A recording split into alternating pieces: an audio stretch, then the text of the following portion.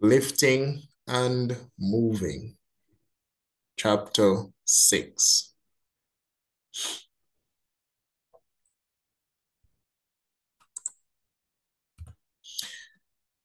All right. Hold on. All right. The focus of this chapter is more specific to workforce safety and wellness, and it's going to be entirely on proper lifting techniques and how to move patients without causing harm to you, your crew members, bystanders, or family members. Introduction.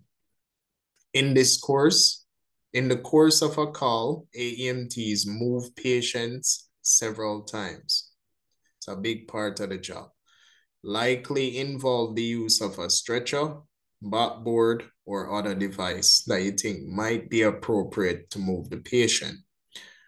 To move patients without injury, you need to lift and carry the patient properly and safely. When lifting and carrying, you must know where providers should be positioned, how to give and receive lifting commands, how to prepare patient moving devices, when and how to use patient moving devices. So it needs to be a coordinated effort. You need to know the strengths and weaknesses of your crew members. The strongest need to have control of the upper body. Weakest would have control of the lower body. Choose the most appropriate technique and equipment to move the patient that will put the least amount of strain or stress on you and your crew members. Training and practice are required to use equipment. So any equipment that you're going to use to move the patient, you need to be very familiar with the equipment. An anatomy review. Weight of anything being lifted and carried is reflected onto the shoulder girdle, the rib cage, spinal column, pelvis, and legs. And from your EMT training, you would have learned that when we're lifting, we do not use our back to lift. We execute lifting by keeping the back straight and using the legs to bear weight, because the back or the spinal column wasn't designed to bear weight. In lifting, the shoulder girdle is aligned over the pelvis, hands are held close to the body, force exerted against the spine occurs in an essentially straight line down the vertebrae. Keep the back in a straight, upright, vertical position. And even with this picture that is being depicted, the back should be straighter than that, right? So back needs to be straight. The weight need to be beared by the legs. Avoid twisting and bending. You may injure your back if you lift with your back. So this picture is a no-no. That don't attempt to lift anybody like that. So we don't want any curve in the back. It should be straight.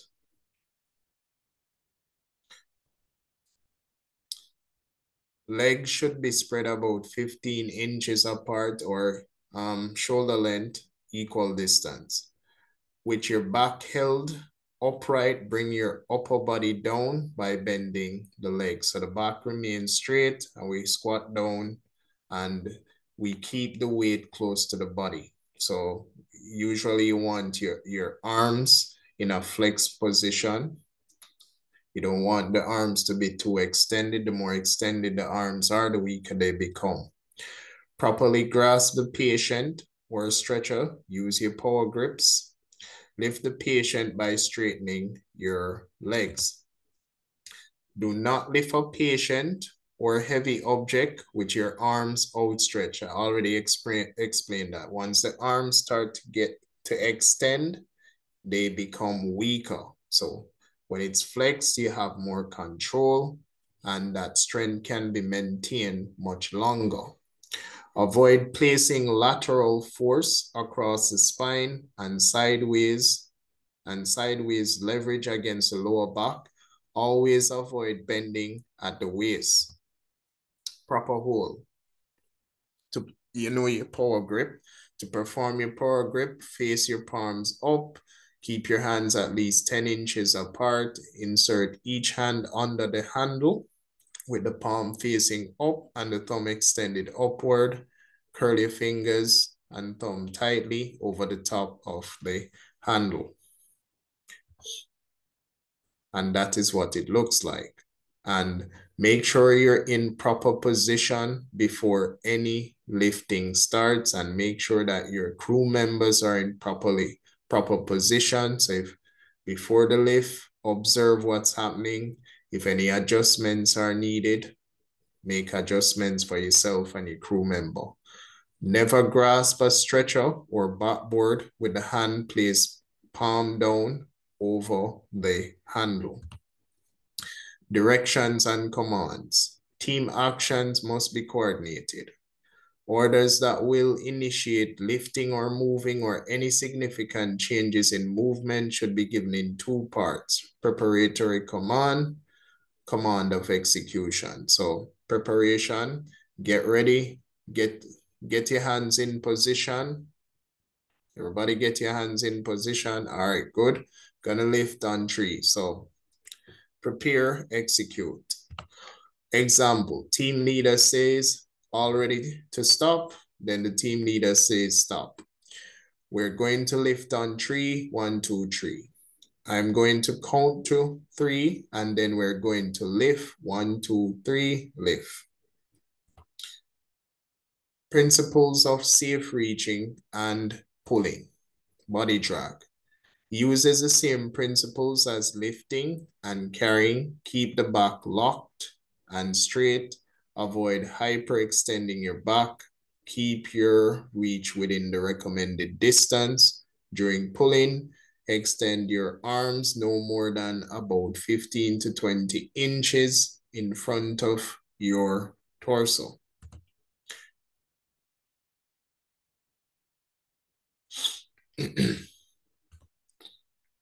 Pull the patient by slowly flexing your arms. Avoid situations that involve strenuous effort lasting more than a minute. Moving a patient across a bed. Kneel on the bed to avoid reaching beyond the recommended distance. Follow steps for a body drag until the patient is within 15 to 20 inches of the bed edge, and you can use the sheet or blanket to get them to the edge of the bed.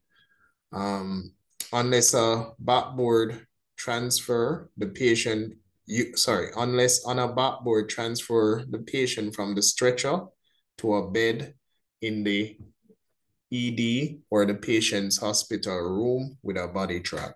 I am a big advocate of the sheet or blanket method for moving a patient. So if it's not a rush, that's the method I use. But the body drag can work, but just make sure that the upper, middle, and lower portion of the patient is under control and moves as a unit. Two-person body drag. You and another provider may have to pull the patient with one of you on each side of the patient. Alter the usual pulling technique to prevent pulling sideways. Log rolling a patient. Things that we're very familiar with, right? In order to effectively perform a log roll, you need at least 4 persons. 1 person to control the head and give commands, 1 person to control the upper body, 1 person to control the lower body and the spine board, and you're good to go. Can be done with less, but ideally 4 persons. So log rolling a patient. Kneel as close to the patient as possible. I'm a big advocate of putting the arm across the chest or up to where the head is. I don't like to roll people on their limbs. Roll the patient without stopping until the patient is resting on his or her side. Ensure that when you're kneeling to roll the patient, your knees are not in the position where the patient is going to turn. So sometimes your knees can be too close, and when the patient turns, they are not completely on their side. Avoid doing that. And that's one of the reasons why I move the hand from the side and put it across the chest or above the head.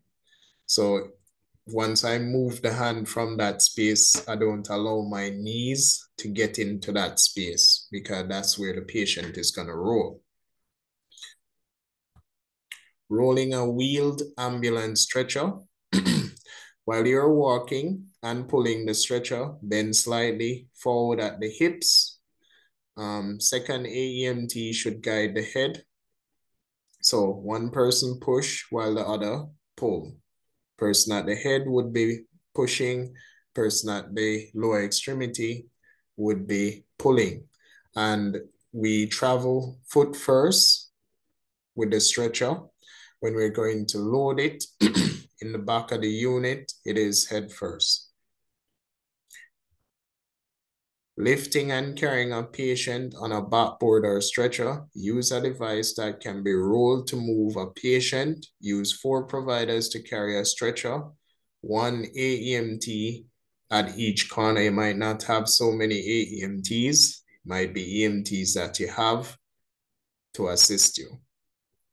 Having that many AEMTs is a luxury. Weight and distribution. Estimate the patient's weight before attempting to lift him or her. I'm not good at estimating a patient weight. What I do is if I can kneel and reach over and touch the opposite side of the patient. So if I can kneel beside a patient and reach over without any strain on my back and touch the opposite side of the patient, then it means that me and my partner can lift or move that patient. That's what I use to determine if I can move a patient. If I kneel and I can't reach over the opposite side without putting any strain or just definitely can't reach, then I know that I need additional help to move that patient. Know how much you can comfortably and safely lift. So you need to know what you can manage. You should be able to manage your body weight. In some courses, there's a physical fitness test required. I believe they have to be able to lift 220 or 225 or 250 pounds between you and your partner. But just know what you can manage, but you should be able to manage your body weight. Know the weight limitations of the equipment you are using. Place the strongest AEMT at the patient's head. I would say place the strongest AEMT at the upper body, because it's not just the head you want to control. You want to control the head and upper body, right? Carrying a patient up and down stairs. Ensure 2 strongest AEMTs are positioned at the head, end, and foot end. Do not attempt to lift or carry the patient a significant distance if you believe you are approaching maximum capacity. If you feel like you're tired, you may have to take a break. Planning the move. Move the patient in an orderly, plan directed, unhurried manner. We don't need to rush. Plan ahead. Select methods that involve the least lifting and carrying. Share any issue that may result in injury to anyone involved in the move. Diamond carry. Used to lift and carry a patient on a backboard or stretcher. 4 rescuers, 1 at the head end of the device, 1 at the foot end of the device, 1 on each side of the patient's torso. Now, I am not a, this is not a technique that I use a lot. I prefer to have two rescuers at the head, 2 rescuers at the lower extremity on opposite side. So 2 on this side, 2 on the other side.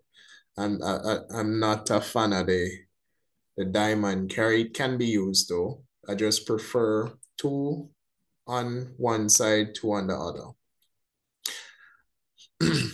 To carry a patient through a narrow doorway or hallway, modify your positions. So they're showing the modification here.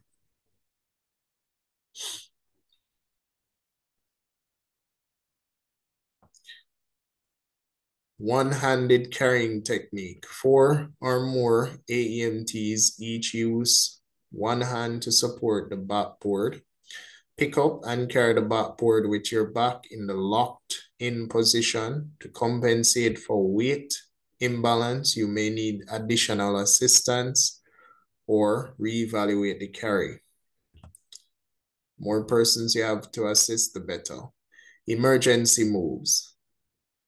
Emergency moves are used before you make contact with the patient and assess the ABCs. So this is a technique that is going to be executed before any type of assessment of the patient is done. You have recognized that there is danger to the patient and yourself and crew members. I need to move that patient as quickly as possible. All drugs are emergency moves. So all drugs are considered emergency moves. If alone, use a drug to pull the patient along the long axis of the body. Certain guidelines during the move will help avoid further injury to the patient. To move a patient on his or her back, pull on the patient's clothing in the neck and shoulder area. So you can use a clothes drag, you can use a blanket or coat drag. I prefer blanket. Might not be applicable in all situations. I also prefer the underarm drag. So use what you're comfortable with and make sure you can manage the weight of the patient before you attempt the technique. Hold on. To move a patient on his or her back, continued grasp the wrist and with the arms elevated above the ground, drag the patient. That's an arm drag. Place your arms under the patient's shoulders and through the armpits and drag the patient backward. That's the underarm drag, which I like that one because it gives me more control over the patient's upper body. And that's always my goal for myself and my team when moving a patient. We need to make sure that we have good control of the patient's upper body because that's where the head, neck, and the spine is located. So we want proper control of that side. One person drags, carries, and lifts. So you have your front cradle. This is for a patient that's light. Firefighters drag, one person walking assist. The firefighters carry and pack strap carry. These are techniques that you are all familiar with. Now, an urgent move, the difference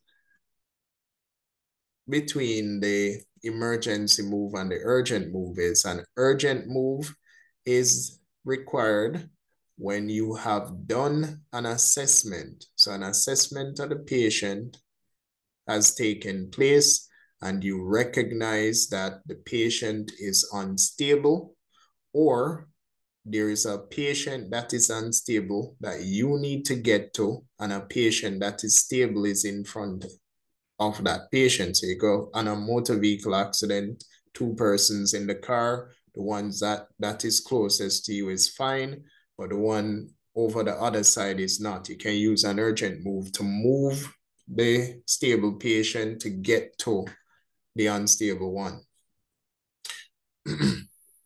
Now, necessary when a patient requires immediate life-saving care in an unsafe environment. In other words, they are unstable. Use rapid extrication technique when a patient is sitting in a vehicle and must be urgently moved. So an example of an urgent move is rapid extrication. There is greater risk for spine movement. It requires a team of 3 rescuers who have practiced the procedure. So they need to be very comfortable with the procedure. And rapid extrication is basically extrication with the C-collar and the spine board. That's it. So you're not using a KED to secure the head and lower spine, the head and spinal column, sorry, before turning the patient to get them on the spine board. Now, non-urgent moves are for stable patients. Use when the scene and the patient are stable. Carefully plan how to move the patient. Share any issues that you notice. Adapt procedures to meet your needs on a case-by-case basis. So use the technique that is most appropriate based on the situation, based on your patient type, based on your patient body weight, all of that.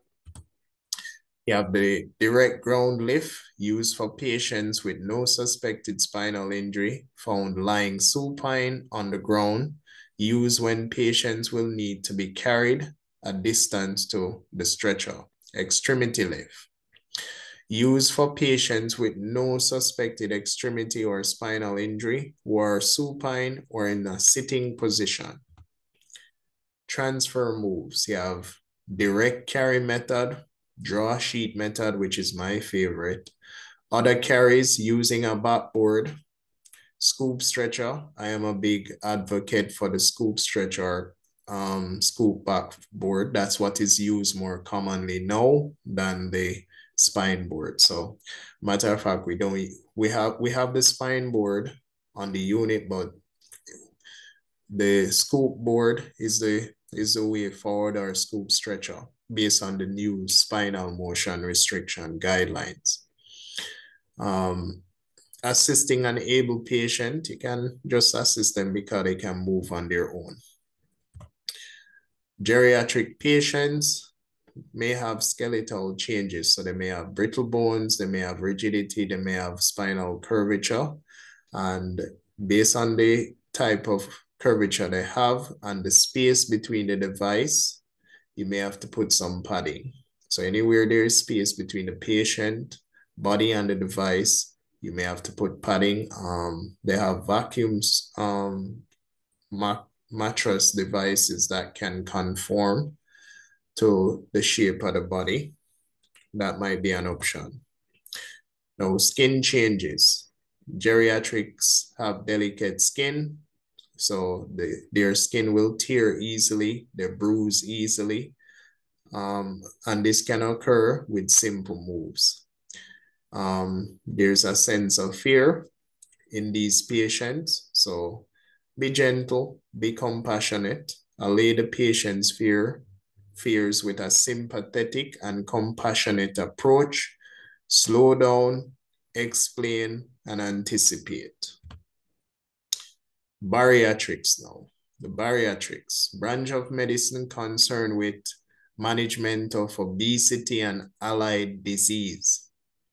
Direct correlation between degree of obesity and frequency and severity of health problems. Back injuries take a toll on healthcare workers, and these can be career-ending injuries. Equipment equipment are being produced with ever high capacity. So they're actually making devices to assist in moving these patients. You have bariatric units, you have bariatric stretchers, you have mini cranes, as I call them. I don't remember the actual name. The wheel ambulance stretcher can be rolled along the ground and weighs between 40 to 145 pounds. Stretchers have a specific head end and foot end. Strong horizontal rectangular tubular metal frame, which is with retractable guardrail or rails. On the side of the main frame of the stretcher is supported on a folding undercarriage.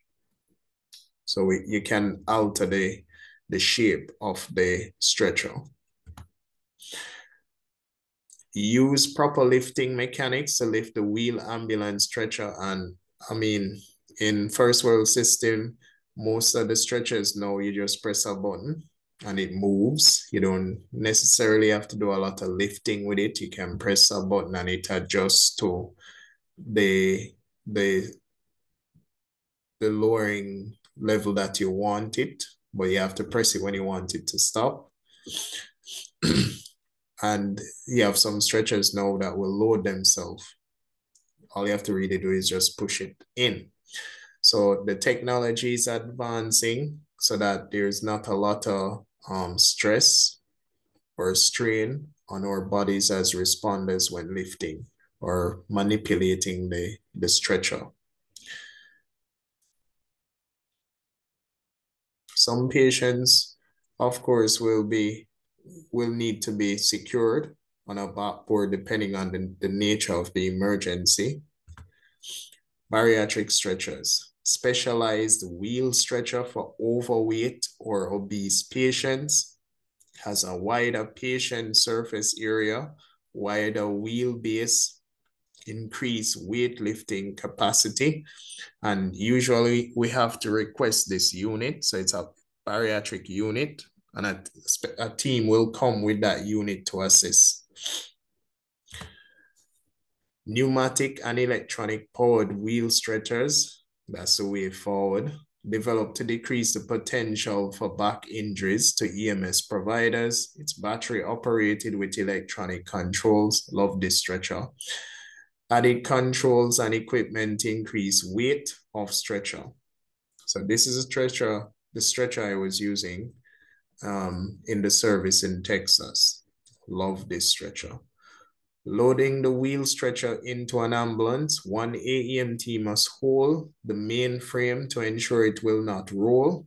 Retract the undercarriage if you are going down steps. Clamps hold the stretcher in place until they are released at the hospital. Stretcher is designed to be rolled on regular flat surface.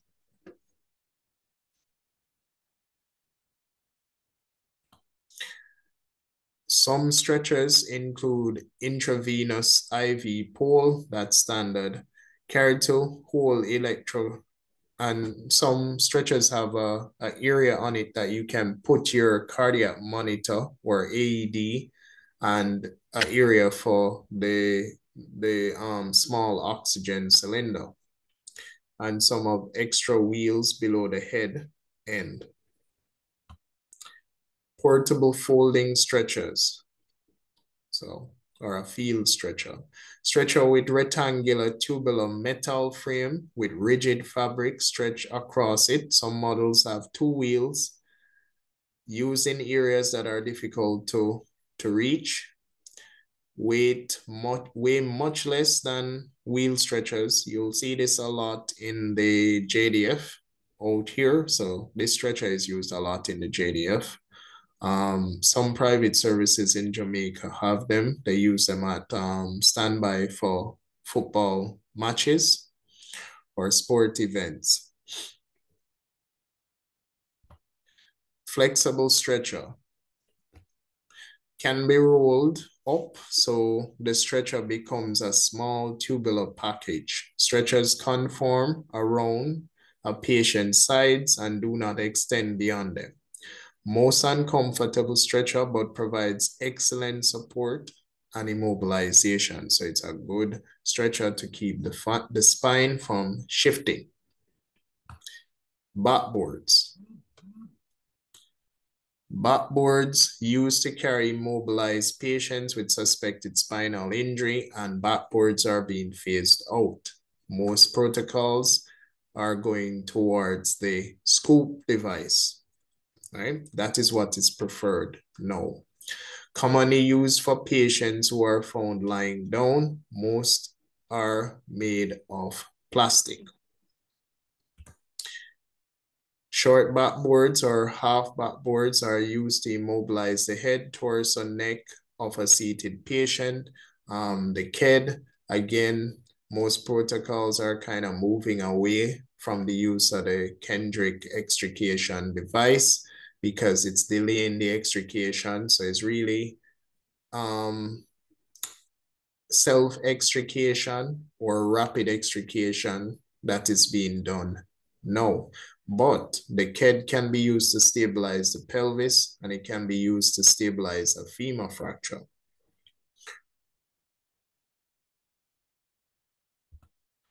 Vacuum mattress, very good stretcher or device for geriatric patients, fits snugly to the curvature and contours of the body, provides a high degree of immobilization and comfort, reduces the risk of hyperthermia, cannot be used on patients weighing 350 pounds or more. Basket stretcher, this is a very nice one as well. It is used in uneven terrain and remote locations. Can be used along with spine board. Design allows water to drain through the stretcher. So this was another device that I was familiar with when I was working with the company in Texas. I didn't use it though. It's the firefighters that came. Because there was a patient that we had to respond to that fell off a cliff and fell on some rock, about 15 feet. And we requested a rescue team, and they brought this stretcher. This was a stretcher that they used to bring him up. When he came up, we took over. Made of plastic with aluminum frame or full steel frame connected by woven wire mesh. Very uncomfortable for patient unless padded. Not all basket stretchers are rated appropriate for each specialized rescue. Scoop stretcher, lovely stretcher. Well, not this type, but the scoop is the way forward. I prefer the scoop backboard, or I prefer the yellow scoop, the plastic frame one. That's more comfortable for the patient. Designed to be split into 2 or 4 pieces. Pieces are fitted around the patient. Both sides of the patient must be accessible to use a scoop stretcher. You cannot slip a scoop stretcher under the long axis of the patient's body. Stair chair, very useful device. It's an adjunct for moving a conscious patient up or downstairs. Most models have rubber wheels in the back with casters in front. Ensure the wheel ambulance stretcher is at the proper height.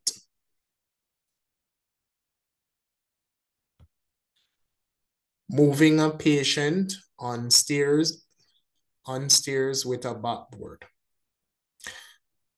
Do not use a stair chair if a patient is unresponsive.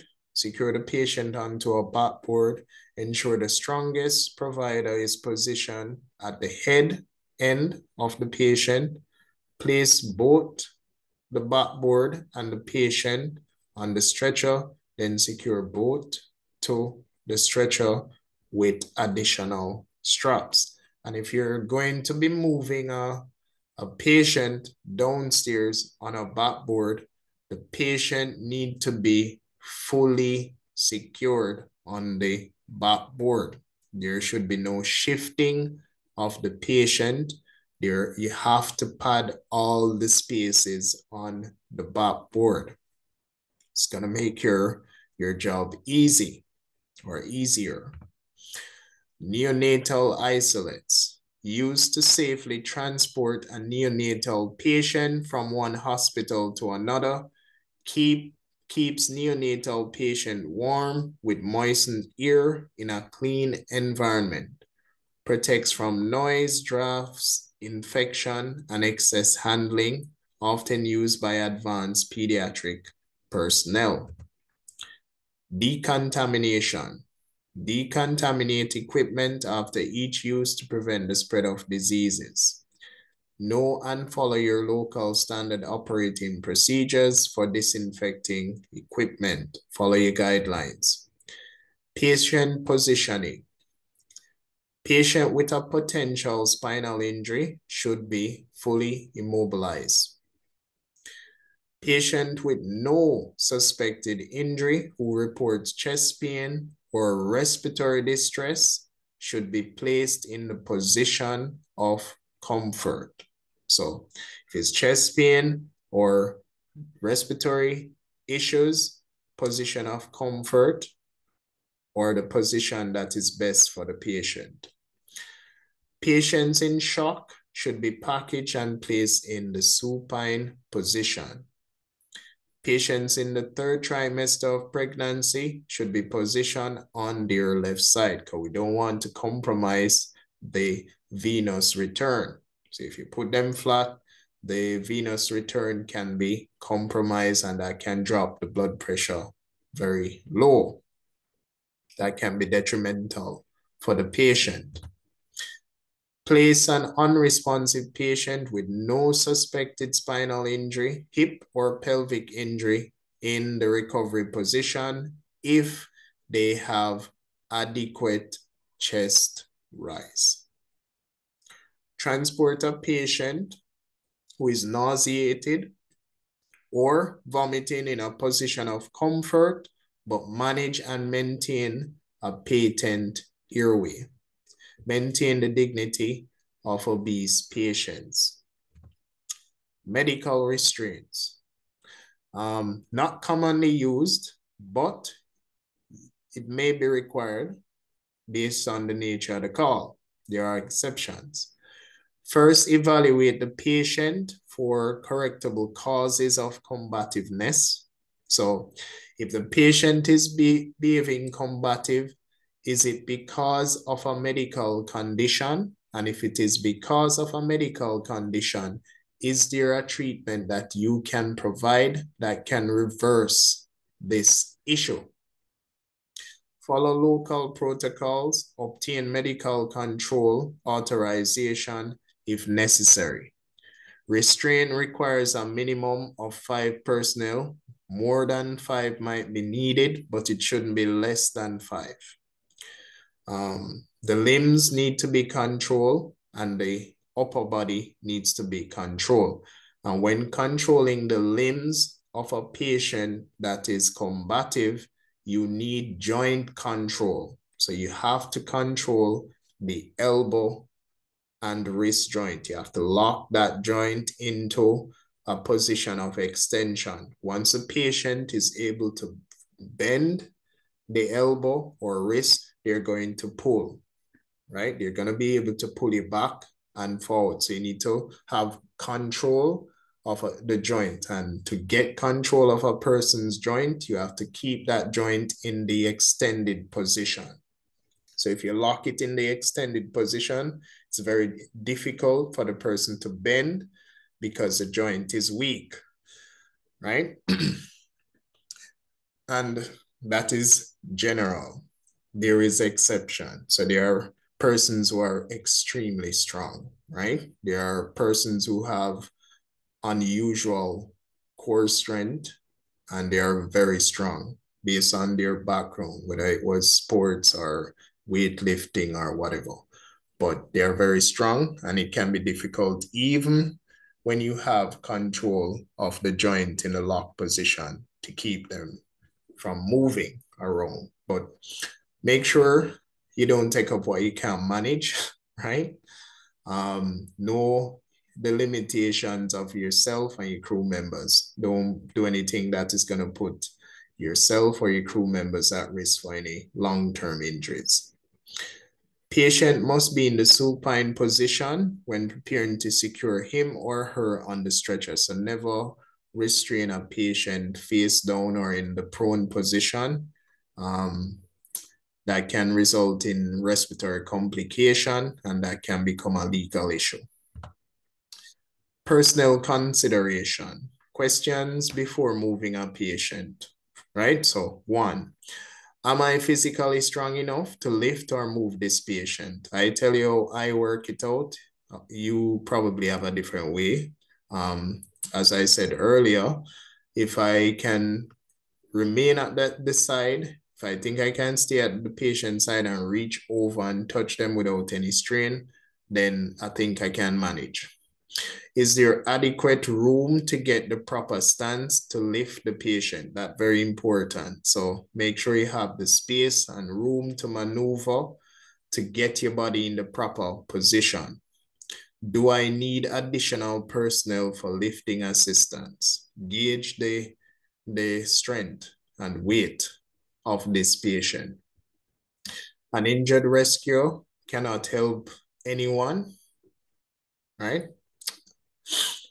So don't do anything that is going to cause injury to yourself. And that brings us to the end of this chapter.